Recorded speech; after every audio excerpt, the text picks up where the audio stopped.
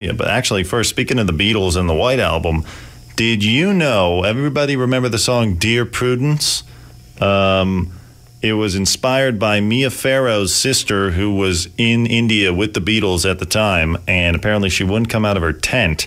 So John Lennon wrote the song Dear Prudence. Her name is Prudence Farrow, I'm going to assume. Anyways, this was surprising. I read about it. She had an affair. We haven't heard much from Prudence lately. Maybe this is why. She had an affair with Robert Durst, the guy who's suspected of killing all those people and was just on that HBO show, The Jinx, and apparently admitted to murdering them.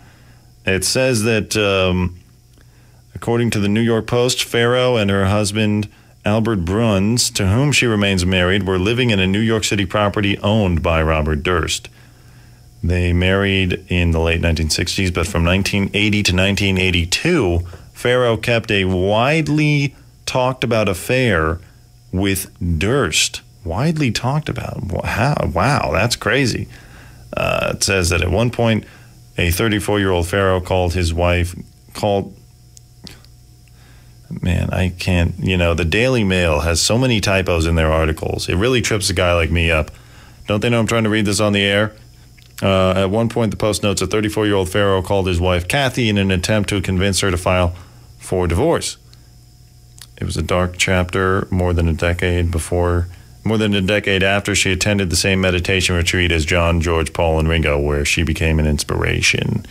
And, wow, is she lucky, huh? She got out of that. Apparently she refuses to touch on the allegations surrounding Durst. And, yeah, wow.